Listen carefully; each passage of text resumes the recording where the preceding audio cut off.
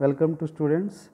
Today we are going to discuss about another interesting topic in unit 2 of NOE spectroscopy, that is the nuclear Overhauser effect. In this topic we are going to discuss about what is the nuclear Overhauser effect and what is the importance of nuclear Overhauser effect and what are the consequences of this nuclear Overhauser effect that are covered in this topic. Okay. First of all, we are discussing about what is the nuclear Overhauser effect. Nuclear Overhauser effect was described by Overhauser in 1953.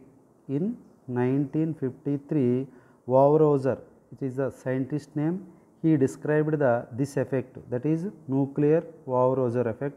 So it is named as nuclear Overhauser effect. It is shortly is called as NOE. NOE means nuclear Overhauser effect. Okay.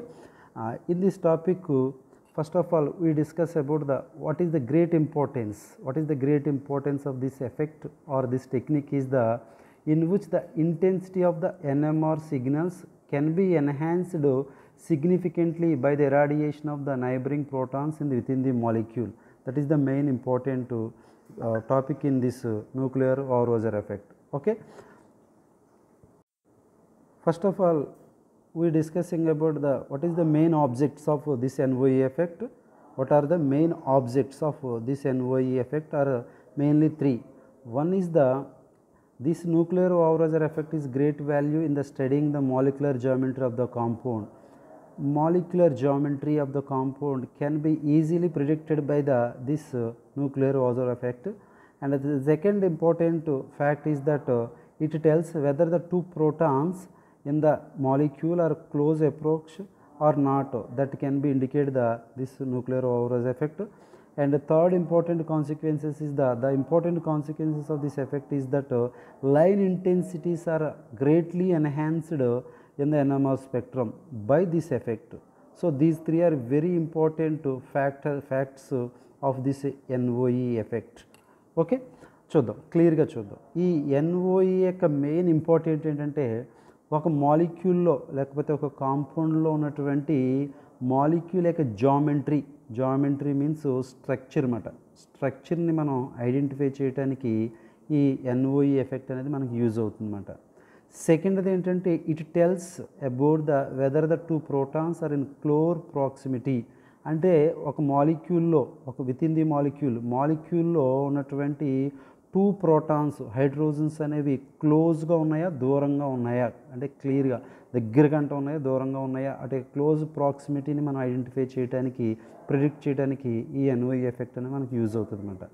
ఇంకా థర్డ్ది important consequence ఏంటంటే an important consequence is that the line intensities of the NMR spectrum are greatly enhanced by the close protons by irradiation of the radio frequency. మనం ఎప్పుడైతే radio ఫ్రీక్వెన్సీని use చేసి neighbouring proton close అప్రోచ్లో ఉన్నటువంటి neighbouring ప్రోటాన్ని irradiation చేస్తున్నప్పుడు the neighbouring proton యొక్క intensity అనేది గ్రేట్గా అంటే బాగా ఇంటెన్సిటీ బాగా పెరుగుతుందన్నమాట. So intensity of the lines increase అవడం కోసం ఈ NOE ఎఫెక్ట్ అనేది మనకి యూజ్ అవుతుందన్నమాట. క్లియర్గా మళ్ళీ ఒక చూడండి, మీరు మీకు నోట్స్లో ఉంది మళ్ళీ చెప్తాను అనమాట. జామెట్రీని ఐడెంటిఫై చేయడానికి అంటే స్ట్రక్చర్ని ఐడెంటిఫై చేయడానికి మనకు బాగా యూజ్ అవుతుంది first of all. And structure identify చేయడానికి. రెండోది దాంట్లో ఉన్న ప్రోటాన్స్, సెకండ్ పాయింట్ ఇక్కడ ఉంది కదా క్లియర్గా చూడండి. Second point it tells whether the two protons are in close proximity in the molecule are not. దగ్గరకంటే క్లోజ్గా ఉన్నాయా లేవా ప్రోటాన్స్ తెలుసుకోవడానికి ఉపయోగపడుతుంది. ఇంకోటి లైన్ ఇంటెన్సిటీస్ ఇంక్రీజ్ అవుతుందా లేదా చూడటానికి కూడా మనకి ఈ NOE ఎఫెక్ట్ అనేది మనకి యూజ్ అవుతుంది అన్నమాట. ఓకే. ఈ NOEని మనం డిస్కస్ చేయడానికి ఒక మాలిక్యూల్ మనం తీసుకుంటాం. ఏంటంటే ఇక్కడ చూడండి, consider a molecule in which the two protons are close enough to allow through the space interaction. ఒక మాలిక్యూల్ మనం ఎగ్జాంపుల్గా తీసుకోవాలి, క్లోజ్గా ఉన్నటువంటి ప్రోటాన్స్. ఇంతకుముందు మనం జెమినైల్ ప్రోటాన్స్, విసినైల్ ప్రోటాన్స్ చూసాం. ఈ రెండు ప్రోటాన్స్ బాండ్స్ 2 బాండ్స్ 3 బాండ్స్ తోటి సెపరేట్ అవుతాయి కాబట్టి ఆ క్లోజ్ అప్రోచ్ కాదు ఇది. దీన్ని ఎలా తీసుకోవాలంటే స్పేస్లో క్లోజ్గా ఉన్నటువంటి మాలిక్యూల్ మనం తీసుకుంటాం అన్నమాట. అటువంటి తీసుకుని దాంట్లో లైన్ ఇంటెన్సిటీ ఎట్లా ఇంక్రీజ్ అవుతుందో మనం చూస్తాం అన్నమాట. ఓకే. చూడండి, ఇది మాలిక్యూల్. ఓకే, ఇక్కడ కనిపిస్తుంది కదా, దిస్ ఈజ్ ద ఎన్ఓఈని ఎక్స్ప్లెయిన్ చేయడం కోసం మనం తీసుకున్న ఒక మాలిక్యూల్, హైపోథెటికల్ మాలిక్యూల్ అంటే మనం ఊహించుకున్నమాట hypothetical molecule. Consider the hypothetical molecule in which the 2 protons are close approx. ఇది ఒక లార్జ్ మాలిక్యూల్, ఇది ఫస్ట్ కార్బన్ అనుకోండి, ఇది సెకండ్ కార్బన్, ఇది third carbon, fourth carbon, fifth carbon, sixth carbon, seventh carbon, eighth carbon, 9 carbons ఉన్నటువంటి ఒక carbon chain తీసుకున్నాను. Molecule ఎలా ఉంది కదా అని ఈ షేప్ అనుకోండి, అది carbon chain, carbon carbon carbon అటువంటి ఒక కార్బన్ చైన్ అన్నమాట అది. ఓకే, ఇటువంటి మాలిక్యూల్ తీసుకుంటే ఎన్ని కార్బన్స్ ఉన్నాయి? 9 కార్బన్స్ ఉన్నాయి. చూసారు కదా, ఇక్కడ 1 to 9 కార్బన్స్ ఉన్నాయి. ఫస్ట్ కార్బన్ మీద ఎవరున్నారు? హెచ్ఏ ప్రోటాన్ ఉంది, హెచ్ఏ ప్రోటాన్. అలాగే 9th కార్బన్ మీద ఎవరున్నారు? హెచ్బి ప్రోటాన్ ఉందన్నమాట, హెచ్బి ప్రోటాన్ ఉంది. ఈ రెండు చూడండి మాలిక్యూల్ ఇలాగా క్లోజ్గా బెండ్ అయ్యి ఇది ఏమో ఇది క్లోజ్గా, దీని క్లోజ్గా ఉంది, ఇది రెండు క్లోజ్గా ఉంది. ఇలా స్ట్రైట్ చైన్గా ఉంటే ఇక్కడ ఏమో 9 కార్బన్స్ ఉన్నాయనుకోండి, ఇక్కడ మొత్తం టోటల్గా ఇక్కడ హెచ్ఏ ఉందనుకోండి, ఇక్కడ హెచ్బి ఇలా స్ట్రైట్గా ఉంటే వాటి క్లోజ్గా ఉండవు, దూరంగా ఉంటాయి. కానీ ఈ మాలిక్యూల్ ఎలా బెండ్ అయింది కాబట్టి ఏ ప్రోటాను అలాగే బి ప్రోటాను ఎలా వచ్చినాయి? క్లోజ్ అప్రాక్సిమేట్లో ఉన్నాయన్నమాట. సో ఇలా క్లోజ్గా ఉండే స్ట్రక్చర్ ఉన్నటువంటి హైపోథెటికల్ మాలిక్యూల్ మనం తీసుకున్నాం. ఓకే, అది ఫస్ట్ పాయింట్. ఇటువంటి మాలిక్యూల్ తీసుకోవాలి. In such compound if you double irradiation of హెచ్బిని ఏం చేస్తున్నామంట?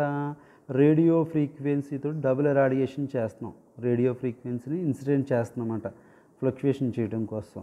This proton gets the stimulated and this stimulation is transferred the space to relaxation. ఎప్పుడైతే హెచ్బిని మనం రేడియో ఫ్రీక్వెన్సీ ఇరాడియేషన్ చేసామో అది ఏమవుతుంది? స్టిమ్యులేట్ అవుతుంది, అంటే ఎగ్జైటేషన్ జరుగుతుంది అన్నమాట. ఎగ్జైటేషన్ జరిగి హయ్యర్ స్టేట్లోకి వెళ్తుంది. మీకు తెలుసు కదా, ఎగ్జైట్ స్టేట్ ఇక్కడ ఉంది ప్రోటాను, ఇది లోవర్ స్టేట్ నుంచి పైకి వెళ్తుంది, మళ్ళీ కిందకు వస్తుంది, మళ్ళీ పైకి వెళ్తుంది, ఎగ్జైటేషన్ జరుగుతుంది. దాన్ని స్టిమ్యులేషన్ అంటారు అన్నమాట. Stimulation get stimulated and this stimulation transferred the space to the relaxation mechanism of HA. ఎప్పుడైతే హెచ్బిని ఇరాడియేషన్ చేసామో అది పైకి కిందకి ట్రాన్సిషన్ చేస్తుందో, మనకి స్టిమ్యులేషన్ జరుగుతుందో, ఇలా జరిగినప్పుడు ఆ ప్రోటాన్ నుంచి ఎనర్జీ ఏమవుతుందంటే, మీకు స్పిన్ రిలాక్సేషన్ చేశాను కాబట్టి చెప్పాను కదా, దానికి నైబరింగ్ అంటే క్లోజ్గా ఎవరున్నారు? ఇక్కడ హెచ్ఏ ఉంది కాబట్టి ఈ రిలాక్సేషన్ ఏమవుతుంది? దీని ఎనర్జీ ఏమవుతుందంటే యాక్చువల్గా హెచ్ఏ స్టిమ్యులేషన్, ఇది హెచ్బిది. ఈ హెచ్బిది ఇక్కడ ఎవరున్నారో? హెచ్ఏ ఉంది కదా నైబరింగ్లో, క్లోజ్గా ఎవరున్నారు? హెచ్ఏ ఉన్నారు కాబట్టి హెచ్ఏ దగ్గరికి వస్తుంది అన్నమాట. హెచ్ఏ దగ్గరికి వచ్చి హెచ్ఏని స్టిమ్యులేట్ చేస్తుంది అన్నమాట. హెచ్ఏని స్టిమ్యులేట్ చేసి అది రెజొనెన్స్లో ఇన్వాల్వ్ అవుతుంది అన్నమాట. యాక్చువల్గా మనం రేడియో ఫ్రీక్వెన్సీ దేని మీద వేసాం? హెచ్ మీద వేసాం. This undergoes the stimulation and this stimulation is transfer ఎక్కడ ట్రాన్స్ఫర్ అయింది? హెచ్ఏకి ట్రాన్స్ఫర్ అయింది త్రూ స్పేస్ ద్వారా. స్పిన్ లాటిస్ రిలాక్సేషన్ మీకు అక్కడ గుర్తుందో లేదో, స్పిన్ లాటిస్ ఆ టాపిక్ ఒకసారి యూట్యూబ్లో ఉందో చూసుకోండి. రిలాక్సేషన్ ఫెనామినన్ అంటే losing of the energy without emission of the radiation బయటికి రాదు. రేడియేషన్ బయటికి రాకుండా దాని ఎనర్జీని లూజ్ అవుతుంది. ఎన్ని విధాలుగా? 2 వేస్లో రిలీజ్ అవుతుంది. ఒకటి స్పిన్ రిలాక్సేషన్. స్పిన్ అంటే ఒక ప్రోటాన్ యొక్క స్పిన్ను దాని నైబరింగ్ ప్రోటాన్కి స్పిన్కి ఇస్తుంది అన్నమాట. ఇక్కడ నుంచి ఇక్కడికి ట్రాన్స్ఫర్ అవుతుంది, అది స్పిన్ రిలాక్సేషన్. ఇంకోటి ఏమని చెప్పాను? Spin lattice. ఒక ప్రోటాన్ ఏం చేస్తుందంటే దాని దగ్గర ఉన్న ఎనర్జీని సరౌండింగ్స్కి ఇచ్చేది, స్పేస్కి ఇచ్చేస్తుంది అన్నమాట, స్పేస్కి. ఇక్కడ అదే జరుగుతుంది. హెచ్పి ప్రోటాన్ స్టిమ్యులేట్ అయ్యి ఆ ఎనర్జీని ఎవరికి ఇచ్చేస్తుంది? స్పేస్ ద్వారా హెచ్ఏకి ఇచ్చేస్తుంది. అగో the stimulation is transferred through the space to relaxation mechanism of హెచ్ఏకి వచ్చేస్తుంది. దానివల్ల ఏమవుతుందంట? Due to increase the spin lattice relaxation of HA stimulation జరుగుతుంది కదా, స్పిన్ లాటిస్ రిలాక్సేషన్ జరిగి the signal intensity of HA is increased 15 to 50%. HA యొక్క intensity ఎంత పెరుగుతుందంట? 15% నుంచి 50% మధ్యలో ఎంతవరకునే సరే దానికి ఇంటెన్సిటీ ఏమవుతుందంటే పెరుగుతుంది అన్నమాట. పీక్ యొక్క ఇంటెన్సిటీ మీకు తెలుసు కదా, పీక్ ఇలా ఉంటుంది, యాక్చువల్గా ఇలా షార్ట్గా వస్తుంది. ఎప్పుడైతే న్యూక్లియర్ ఓవర్హౌజర్ ఎఫెక్ట్ వచ్చిందో ఇంటెన్సిటీ పెరిగిపోతుంది అన్నమాట. ఓకే, ఇది స్పెక్ట్రమ్ అనుకోండి, స్పెక్ట్రమ్ తీసుకోండి. Okay, before effect nuclear ఓవర్హౌజర్ effect, without nuclear ఓవర్హౌజర్ effect ఉందనుకోండి, దానికి ఇంటెన్సిటీ ఇంతే ఉందనుకోండి, ఇంటెన్సిటీ ఇంతే ఉందనుకోండి. వితౌట్ ఎన్ఓఈ లేదు, ఇక్కడ ఎన్ఓఈ ఎఫెక్ట్ లేదనుకోండి, ఇంటెన్సిటీ. ఎన్ఓఈ ఉంటే దాని ఇంటెన్సిటీ ఏమైపోతుందంటే గ్రేట్, బాగా ఎన్హాన్స్ అయిపోతుంది, ఇంటెన్సిటీ ఇంక్రీజ్ అవుతుందన్నమాట. డ్యూ టు ద దేనివల్ల ఇంక్రీజ్ అవుతుంది ఇంతకీ మనకి, ఇది spin lattice relaxation. Spin lattice relaxation ద్వారా, స్పిన్ లాటిస్ రిలాక్సేషన్ ద్వారా దాని ఇంటెన్సిటీ ఏమవుతుందంటే ఇంక్రీజ్ అవుతుందన్నమాట. దీని నుంచి మనం ఏం చెప్తారంటే that's why we say that ఈ పాయింట్ చూడండి, ఈ point. Thus, we say that if the intensity of the absorption of the HA signal is increased by double irradiation of HB, మనం దేని రేడియేషన్ చేస్తున్నాం, హెచ్బిని డబుల్ రేడియేషన్ చేస్తుంటే, హెచ్బిని చేస్తుంటే ఎవరు increase అవుతుంది, దేని ఇంటెన్సిటీ ఇంక్రీజ్ అవుతుంది, హెచ్ఏకి ఇంటెన్సిటీ ఇంక్రీజ్ అవుతుంది. అంటే దాని అర్థం ఏంటి, రెండు కూడా స్పిన్ లాటిస్ రిలాక్సేషన్ జరుగుతుందని అర్థం. ఈ స్పిన్ లాటిస్ రిలాక్సేషన్ జరుగుతుందంటే ఈ హెచ్బీలు ఎలా ఉన్నాయి, క్లోజ్ అప్రోచ్లో ఉన్నాయి, దగ్గరికంటే ఉన్నాయన్నమాట. సో దట్ ఆ పాయింట్ మనం ఐడెంటిఫై చేయగలుగుతాం అన్నమాట. We say that if the intensity of the absorption HA signal is increased by double radiation of HB, then the protons HA and HB must be in close proximity in the molecule. ఖచ్చితంగా హెచ్బిని double radiation చేస్తుంటే, HA signal కనుక increase అవుతుంటే కనుక, that means HA and HB protons are close proximity in the molecule. HA హెచ్బిలు రెండు కూడా చాలా దగ్గరకంటూ ఉన్నాయి molecule అని అర్థమవుతుంది. ఇలా దగ్గరకంటూ ఉన్నాయని తెలిసిందంటే ఏంటి, మనకి ఆ స్ట్రక్చర్ కూడా మనం ఐడెంటిఫై చేయడానికి అవకాశం ఉంటుంది అన్నమాట. Okay, this is the nuclear ఓవర్హౌజర్ effect. మీకు అర్థమైందా?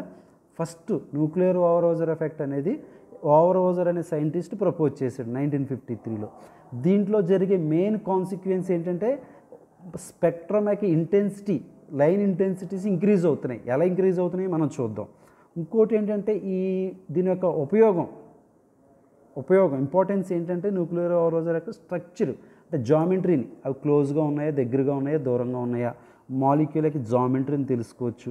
అలాగే లైన్ ఇంటెన్సిటీస్ కూడా క్లియర్గా వస్తుంది మనకి. ఇంటెన్సిటీ ఇంక్రీజ్ అవుతుంది కాబట్టి లైన్ ఇంటెన్సిటీ క్లియర్గా మనకు తెలుస్తుంది అన్నమాట. That is the main importances అన్నమాట న్యూక్లియర్ ఓవర్హౌజర్ ఎఫెక్ట్. ఈ న్యూక్లియర్ ఓవర్హౌజర్ ఎఫెక్ట్ని అండర్స్టాండ్ చేసేయడానికి మనకు ఒక క్లోజ్ అప్రోచ్లో ఉన్న ప్రోటాన్స్ ఉన్నటువంటి ఒక మాలిక్యూల్ మనం తీసుకుంటాం. ఒక మాలిక్యూల్, ఇవి మాలిక్యూల్ తీసుకున్నాను ఇక్కడ హెచ్ఏ హెచ్బి, ఇదేమో C1 carbon, C2 carbon, C3, C4, C5, C6, C7, C8, C9. C1 C9 దగ్గరకంతా ఉన్నటువంటి ప్రోటాన్స్ ఉన్నటువంటి ఒక మాలిక్యూల్ తీసుకున్నాం. ఈ రెండు క్లోజ్గా ఉన్నాయి. ఇప్పుడు హెచ్బిని ఏం చేస్తున్నానంటే డబుల్ రేడియేషన్ చేస్తున్నాను, అంటే రేడియో ఫ్రీక్వెన్సీ ఇన్సిడెంట్ చేస్తున్నాను. రేడియో ఫ్రీక్వెన్సీ చేస్తున్నప్పుడు ఏమవుతుందంటే అది స్టిమ్యులేషన్ జరిగి, ఇది ట్రాన్స్లేషన్ జరిగి, ఈ ట్రాన్స్లేషన్ ఎనర్జీని దేనికి ట్రాన్స్ఫర్ చేస్తుంది, ఎవరికి, హెచ్ఏకి. దేని ద్వారా, స్పిన్ లాటిస్, చాలా important, spin lattice relaxation phenomenon. మీకు ఈ పాయింట్ నేను చెప్పాను, ఎన్ఎంఆర్లు చెప్పినప్పుడు, ప్రిన్సిపల్ చెప్పిన తర్వాత చెప్పాను రిలాక్సేషన్ ఫెనామినాన్. ఒకవేళ క్లాస్ వినకపోతే ఒకసారి వినండి మీరు.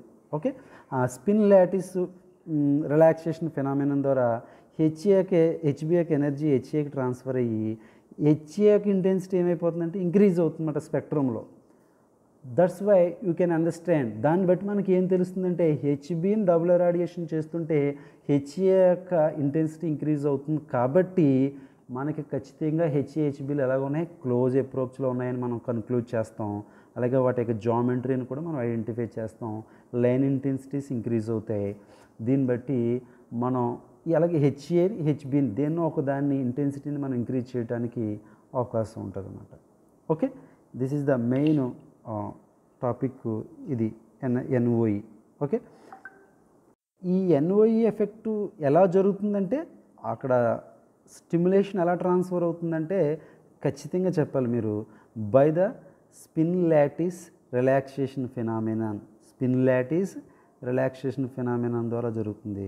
వాటికి ఇంటెన్సిటీ ఎంత, ఒక 1.2% 2% ఇంక్రీజ్ కాదు, nearly 15 to 50% of intensity increase అవుతుంది. కాబట్టి దీనికి అంత ఇంపార్టెన్స్ వచ్చిందన్నమాట ఎన్ఓఈకి.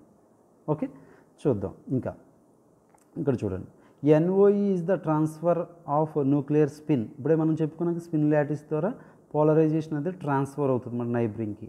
ఎప్పుడు ట్రాన్స్ఫర్ అవుతుందంటే ఆ రెండు క్లోజ్ అప్రోచ్ని ఎంత అప్రోచ్లో ఉండాలో తెలుసా మీకు? అంటే మనకు ఒక దానికి మెజర్మెంట్ ఉండాలి కదా. ఎన్ఓఈ is typically only observed between the protons which are separated by 5 to 6 angstroms only.